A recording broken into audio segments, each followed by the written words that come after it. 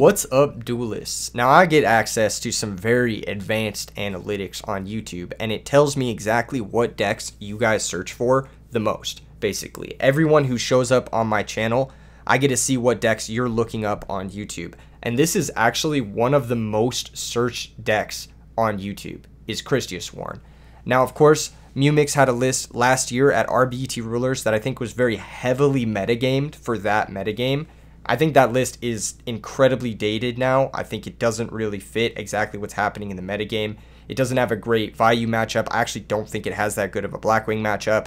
It has some issues, some holes that are pretty exploitable weaknesses, and it really had success, I think, in that tournament because nobody knew what it did, and nobody knew what was in the list and what wasn't in the list. So they were like siding all crazy and they were doing all crazy stuff, but I think that list has become a bit dated since people have kind of figured it out and learned what's happened. I've applied a lot of different stuff in this list that I've learned from not only playing that list, but a bunch of other decks as well. The concept behind this is instead of Mumix list using Soul of Purity and Light to control the graveyard, we're going to be using Pot of Avarice here. We're also not going to be playing Judgment Dragon as a payoff card. It's going to be solely Archlord Christia, Pot of Avarice. Those are going to be the only payoff cards. I think this is much more resilient, much stronger. I noticed in the games that I was playing the other list, the list with Judgment Dragons, that Judgment Dragon was win more, like 99% of the time. It very rarely impacted the board in a meaningful way. Oftentimes it was running into Royal Oppression, making me weaker to that. It was running into Starlight Road, making me weaker to that when I really didn't need to be. It was just causing complications for the deck in terms of like breaking, drawing awkwardly. Now Pot of Avarice can break as well, but Pot of Avarice offers us that like mid to late game gas that allows us to play through things like Royal Oppression, that allows us to play through things like, you know, just a really serious grind game. And one of the issues the other deck had was like once you get to the late game when you have like 9 or 10 fairies in your graveyard, even one Soul of Purity and Light's not going to be able to control that. This deck can go into the late game over and over and over again thanks to both Dimensional Alchemist and Pot of Avarice. So you can play the longer game unlike the other fairy decks did, but you also have that more consistent early game thanks to Alchemist and that more consistent game into Royal Oppression. The sideboard is pretty straightforward. There's one mistake with this sideboard, but this is the list I played today. There should be a Space Typhoon over one of these Dust Tornadoes. That is a mistake. That is an error. You should definitely have a Space Typhoon here over a Dust Tornado, but other than that, like the sideboard is exactly what I was thinking. The Transmigration Prophecy is an interesting tech. I've been trying it out in these like insanely grindy decks because it's a way to shuffle back your avarices. So now in the Avarice mirrors, I not only have 3 avarices, but I have 5, and so I'm gonna win those like really grindy avarice mirrors basically. Herald of Purple Light is for Deck Devastation Virus. It's also for Light Mirror. It's also for the other cards that shut off this deck that make it very difficult to play. The tech cards in the main, the 2 DD Crows and the Junk Synchron, they help fuel Pot of Avarice. Junk Synchron's a Rota target. It just is a really strong normal summon in the mid to late game. Either it gets you an Android or a Catastor or a Junk Warrior or something like that, or it can help you control the graveyard. You could bring a Herald out of the graveyard. You can go for double Synchro plays. Like let's say I have Hamster Raikou in play. I can go for Junk Synchron plus Herald and then go for a double Synchro. I can go for Arm plus like, I don't know, Black Rose, and that's pretty good. It's not like insane by any means, but it's pretty good. I think this card gives the deck a lot of control, and I think it's a strong card to include in the list. There's a lot of other stuff I want to talk about with this deck. Arcus, Aaron, their applications, the one Celestia, but I think the matches will sort of speak for themselves. I'm not going to any tournaments soon, but I feel like this is actually the list that I would take to a tournament if I was going to a tournament soon. That's how like confident I am in this deck list. I actually think it's really, really good. So let's go ahead and hop into the replays. So if I was going to a tournament, I would not be leaking this, but I've been working on it for a while. This is the first replay. This is against Fan 2112. We win the rock, paper, scissors, which is pretty important. In any Lightsworn deck, winning the rock, paper, scissors is pretty important. But this deck actually does a pretty good job of going second thanks to having access to Arcus. Arcus can attack into Deep Prison. It can attack over Raikou. It dodges Bottomless. It's just a really good card. You'll see the work it puts in this match. It's honestly one of the most slept on cards in the metagame right now. It's like one of the best going second cards, one of the best openers. It goes into almost everything. The defensive stats are really nice. It protects you from Crow. It protects you from a lot of... It's just really good. Anyway, we recharge away the Arcus because we do have Call. We would have thought about maybe not doing it if we didn't have Call, but because we do have Call, which is a God card in this deck, we can do it. And our hand just looks like really good. We have Herald plus the Fairies. we have Dimensional Alchemist, we have DD Crow, and we have Call. So this is like a perfect hand. And we have a little bit of a grave setup, you know? We have a couple Light Sworns. Not that that really matters, but having 3 monsters is pretty good for Avarice. The Alchemist hits, which is really nice. We hit Hamster, and then we go ahead and set Call. One thing that's really nice about this deck is it is 27 monsters. So you're very likely to hit with Alchemist. You're not 100% to hit with it. It's not like playing it in Monster Mash or anything, but you're very, very likely. The more I play Edison format, the more and more I'm impressed with Dimensional Alchemist as a card. I feel like it's one of the best cards in the format that is at 3. Legitimately. It's really, really strong. We're going to end phase Call, bring out the Arcus to play around Torrential Tribute. The reason we're doing this is because I do want to Celestia the opponent. In hindsight, what I should have done actually was Dimensional Alchemist activate and then Chain Call on Arcus to see if the opponent like messed up and tried to Torrential us, but that's an angle shoot and I don't feel like doing that. So yeah, Alchemist activates, misses, banishes Avarice, but we already hit, so it doesn't really matter. We're going to sack for Celestia. The opponent thinks for a while here. He goes ahead and lets this go through, not solemning it basically, which is interesting. I'm not sure if it's correct or wrong. I feel like you should solemn it, because like, then what? I have Alchemist to your Hamster. I'll be forced to Herald the Hamster. Yes, you'll be at 4,000, but I don't know. I don't know if that's... I think he should have solemned the Celestia, but that's just me. I think he should have solemned it. Definitely a mistake. We would have played a different game had that happened, because we would have from there probably summoned the Alchemist, attacked into the Hamster, and then we would have had to route our decision based off of our knowledge. Like, we could just keep Crow, keep the Herald up, not really worry about it, let our Alchemist die to the Raikou, and then have our other one in play to float into Hamster when we eventually go into it. Or we could Herald the Hamster and just beat him to death with the 2-dimensional Alchemist. There was a couple different ways we could have approached it. So it definitely wasn't like a winning position for the opponent had he solemned the Celestia, plus he would have been really low on life total. But I think it would have been a better position for him than this. He goes for Card Trooper, mill 3. Let's see his hand. Let's see why he decided to do that. Maybe he thought he would... I don't fucking know why he thought he didn't want to do that. He goes for Card Trooper, mill, attack over the Alchemist. We're going to take 600 and add back the Hamster, but we have game basically here on board. We just summon the Herald of Orange Light, Synchro into Ancient Sacred Wyvern, and this is a 5600 Ancient Sacred Wyvern, and that's lethal over the Card Trooper.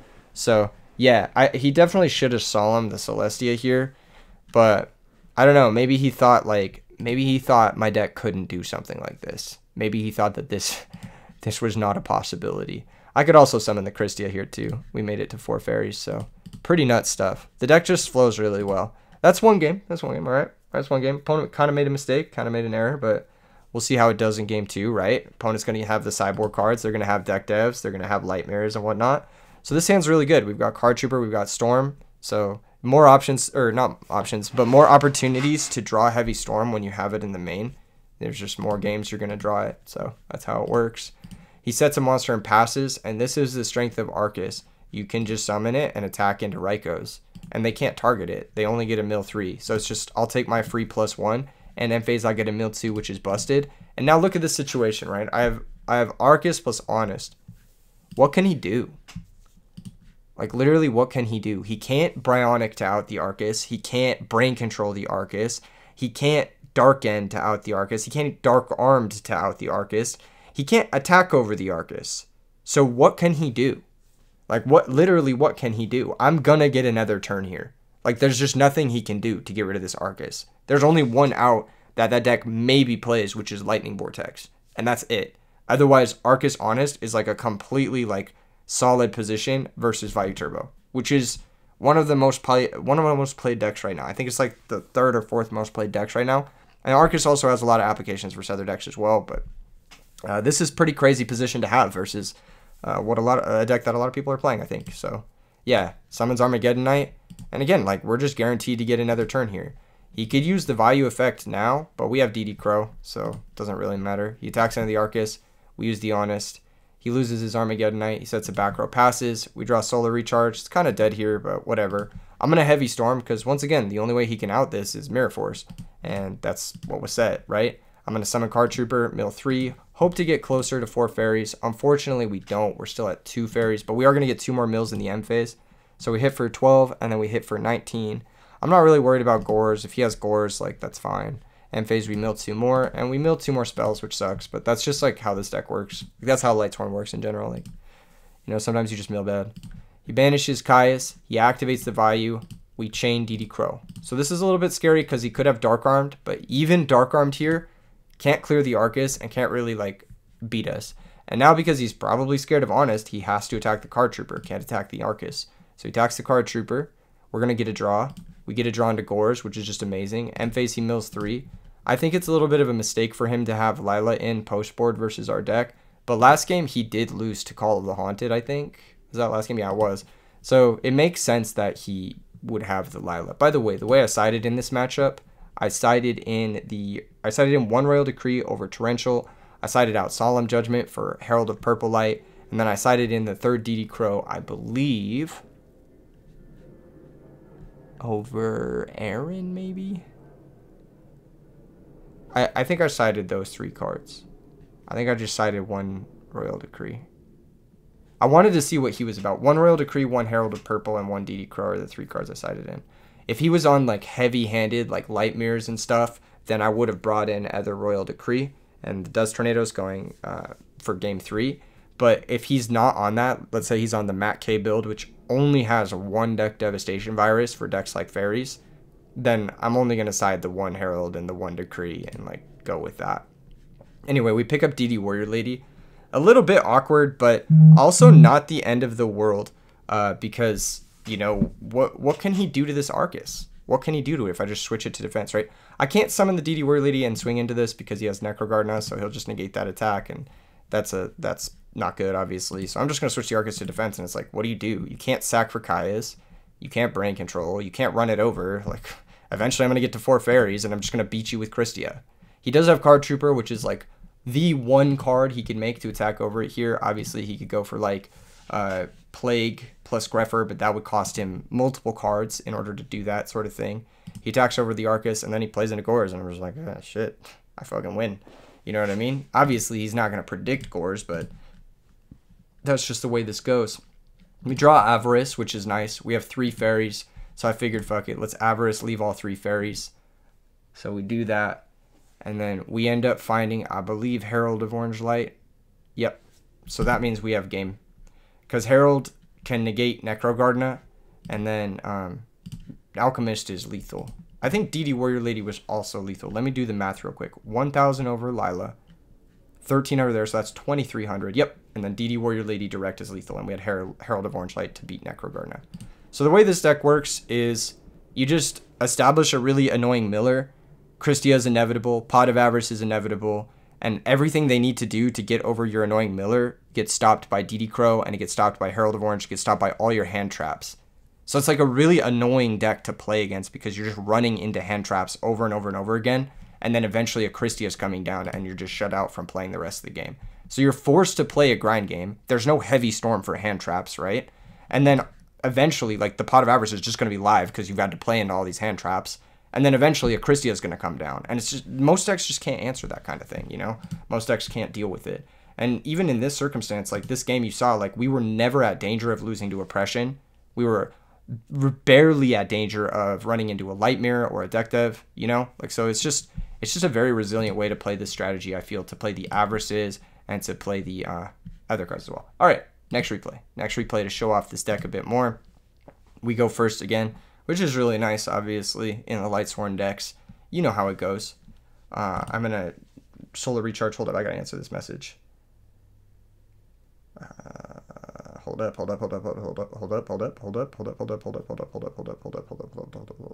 everybody, hold. Okay, yeah, Solar Recharge, pitch Aaron. It looks like I did leave in the Aaron. I must have sided out a hamster or something going second. That's probably what it was. We Solar Recharge. Oh, no, sorry. This is a different match. I don't know why I'm thinking I went to game 3. Obviously, I never go to... I just always win 2-0. Just kidding, Kappa. I lost so many matches today while I was playing. Not this deck. This deck is busted, but I lost matches playing fucking Pac-Man. Stupid-ass deck. All right, I set Hamster, set Dust Shoot. Another thing about this deck is you get to open Dust Shoot, which is nice, and we get to see the opponent's hand. He has an interesting hand. He has a Pointer of the Red Lotus. I find out later that he doesn't know what this card does, because you'll see. We Dust Shoot. We take the Black Salvo. And I'm like telling him to return the salvo, and I'm like, return the salvo, and he finally does. Yeah, he goes Greffer, pitch Mally, send Plague, Mally activate, and we just have Crow for Plague. And like I said, like if your opponent wants to play into this hamster, he's gonna have to do something. You know what I mean? Like very few cards are a normal summon take value over hamster. There's literally just Drago and Flamvell Fire Dog, and that's it. Otherwise, everything else, normal summon alone, it's not good enough to beat hamster. You have to play into DD Crow somehow to get an advantage versus a turn 1 set hamster. So yeah, they go Mally, stack for Plague, we Crow the Plague, game 1 Plagues. They're just busted. Attacking the hamster, we grab Raikou, and now it doesn't even matter what he does shoots here, or a pointers here, because like we're just beating his whole board with just this. He goes Dust Shoot, take Christia, obviously it's the best card in our deck, and then he goes a pointer, pay 2,000, take the Gores, and here he thinks I feel like he thinks a pointer leaves it banished, because what happens is I flip Raikou, I pop the Dark Greffer, I mill 3 fairies, which is pretty nice, puts us to 4 fairies. We don't draw, I don't think we draw Christia.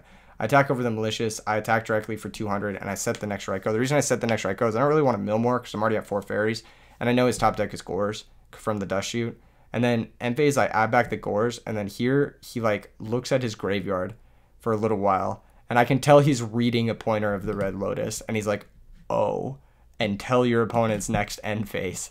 Yeah, imagine this was just Dust Shoot, but it banished permanently. That's like ridiculous. Anyway, he just passes the turn.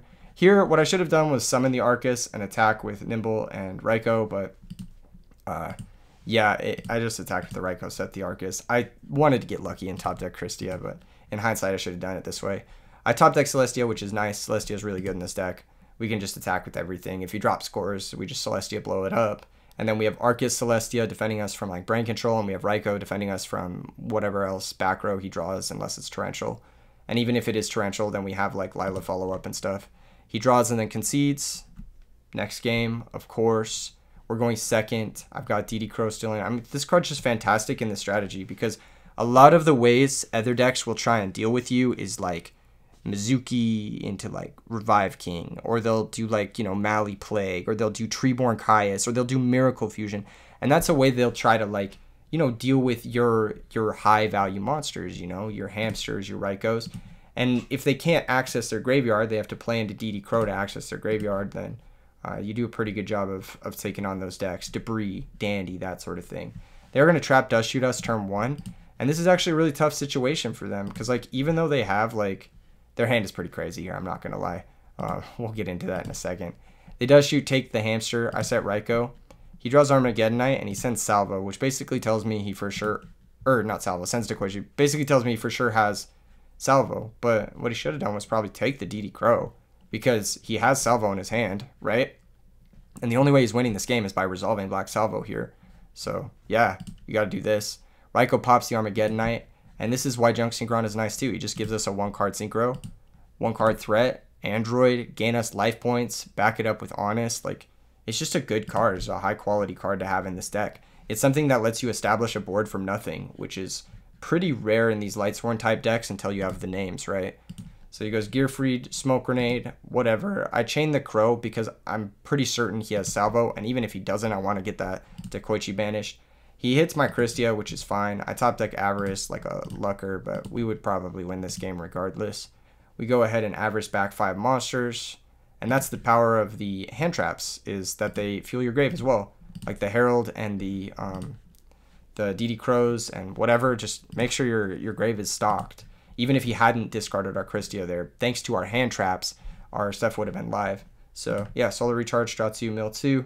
Normal summon, nothing. We just attack with Android. Don't want to play into Gores. Set Hamster. That's why I wanted to set Hamster this turn. You don't set Call of the Haunted here, because if he has a way to get Dequaji in the graveyard and normal summon Salvo, then you don't want your Call of the Haunted to get blown up. We don't really have a great target for it yet. So there's no reason to commit it to the board when he has a deck that can so easily make Black Rose Dragon. And as you can see here, he goes for DDR, pitching Anti, special out the Dequaji, Black Rose Dragon, blow up the field. And we take that. I mean, that's a 3-for-2 trade for us. And we've got Arcus for our follow-up. I'm going to go Heavy Storm in case it's Torrential. Summon Arcus, attack for 1200. And look at this position. Yet again, Arcus plus Honest. This is incredibly stable. very few cards can get over Arcus plus Honest. Like very, very few. And yeah, the opponent just isn't going to be able to do it. Set Call of the Haunted, Phase Mill Christia. Call of the Haunted is now goated. He's already used his Black Rose. Summon the Armageddon Knight. Send Malicious. Attack the Arcus. You can't do anything. I have Honest. I have Arcus Honest. It's the best setup. And then Call of the Haunted for Christia for game. And that's that. So yeah, I think this deck is legit. I think Christia Sworn is legit. I think this build specifically is really, really strong and resilient. It does a great job of playing into just about everything. DD Crows in the main are nice. They help fuel Avarice. Avarice in the main is nice. It helps you go kind of infinite on resources. And then, you know, Christia itself is like a one card infinite. Definitely check out this deck. Try it out. Let me know what you think. Like I said in the beginning, if I was going to a tournament anytime soon to play, this is the deck I would play. That's how confident I am that this is like a solid list. I think it does well versus all of the meta decks right now. In any case, leave a like, subscribe, and I'll see you guys in the next one. Peace.